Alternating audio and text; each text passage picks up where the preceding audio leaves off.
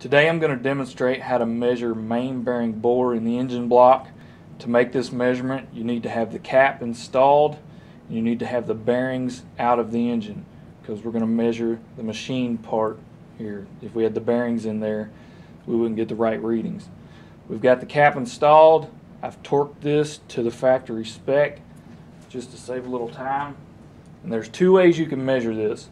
You can measure this using an inside micrometer, which would go inside the bore here.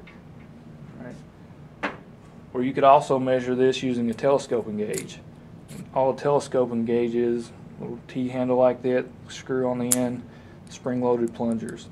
Once you get your reading, you would then measure the telescoping gauge with a micrometer. So we're going to take two measurements here.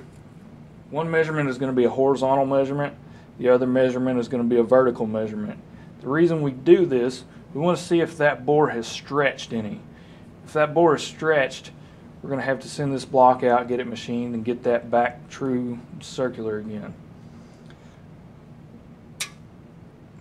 So I'll stick my gauge in there, and I want to rock it back and forth just a little bit to make sure that I've got the right width.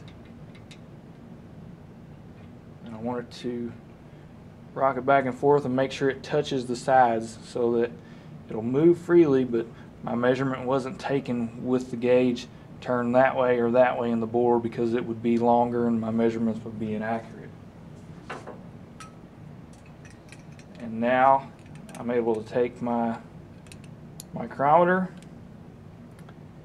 measure, turn this in just a little bit till you feel it touch. Now the ratchet stop on my micrometer here, it doesn't slip before it starts pushing the plungers back in, so you may want to be careful of that. So I'm going to lock it down right there. And the reading that I've got here on this micrometer, if you can see it, I've got 65 showing, and I've got 4 more whole millimeters there showing, so that's at 69.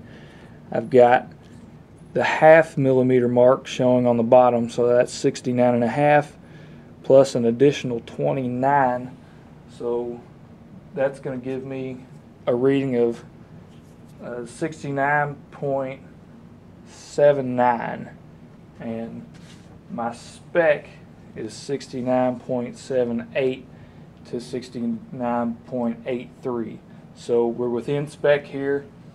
If we were not within spec, we'd send this block out and they would machine a little bit of material off of that cap to make it sit lower, and then they would run an align bore through here and align all the main bearing bores.